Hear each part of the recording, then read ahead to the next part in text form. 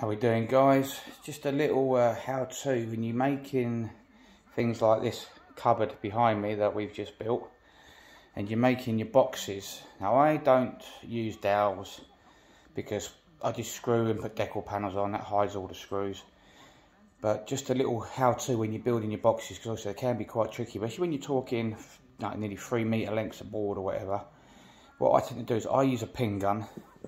So what I do is I'll hold these two square, and then I'll put, once I'm happy there and I'm happy here, I'll bung a pin in, and then I'll do the same down the bottom, square and flush the bottom up and put a pin in. Always make sure your face, you always start with your face. This is my face because the back I've routed to put an inset board in. As you can see on this one, we've got an inset, it's stepped in, routed out, so the back board sits in and the whole lot is flush.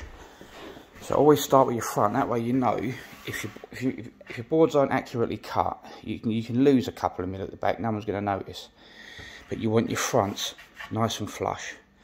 So once you've pinned it, then countersink, always countersink, and use the correct countersink for the size screws you're using, and make sure you go in to both boards. Because what will happen is you'll go through this one and this one will just split because you're going in for the side of the end. You have to get a good fixing, stop it from splitting, make sure you countersink. And you just repeat the process on all 4 corners using a square, making sure you get this reasonably square. I mean, at the moment you will get some play, but once your backboard goes in, you must make sure it's square.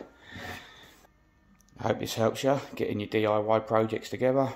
Don't forget to like, follow and subscribe to my YouTube channel, and I'll see you soon in future TikToks. Bye bye.